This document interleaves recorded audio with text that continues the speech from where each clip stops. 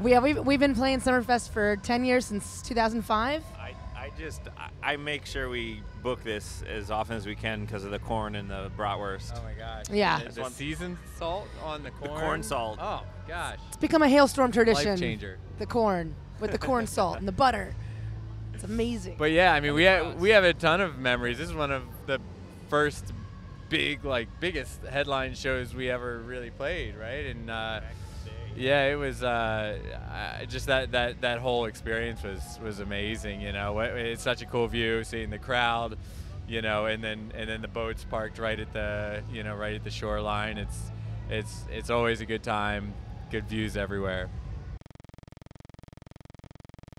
I don't know if we really thought about the ups and downs on this record too much. We didn't really do a whole lot of thinking, period. But yeah, I don't know. It's we have both.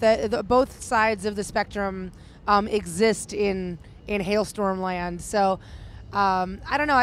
It's really just about chasing what yeah. gets excited, finding that and going all the way down the tunnel, see where it leads you. One day we'd be all hopped up and you know want to do a crazy song 100 miles an hour, and the next day we're kind of chill. I'll sit down at the piano and do something that I don't know. It's I think I don't know if we'll ever do a record that's all one mood. You know, it's like I just think that as we create, it just keeps it.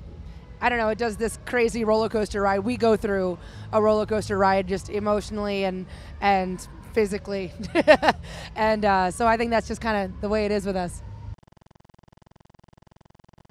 If we had a time machine, who would we see? I'd go to one of those Beatles shows in Germany when they, you know, it was just club shows every night.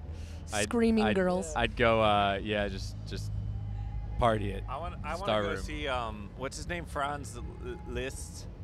Was that it, Franz Liszt? Yeah. Back in the 1700s, was it? With Listomania, he was like one of the first. He was like the Beatles before the Beatles.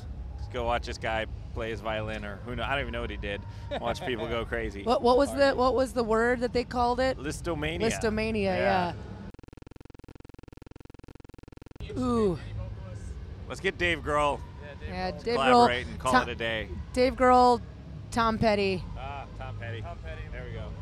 That'd be cool. Mike Campbell. Yeah. That'd be an interesting combo, actually. It'd be good. They would work well together. We could just stand back and watch. We don't even have to collaborate with them. Let them collaborate with each other, and we'll be like, hi. More tour. We're not going to stop for the next year and a half or two.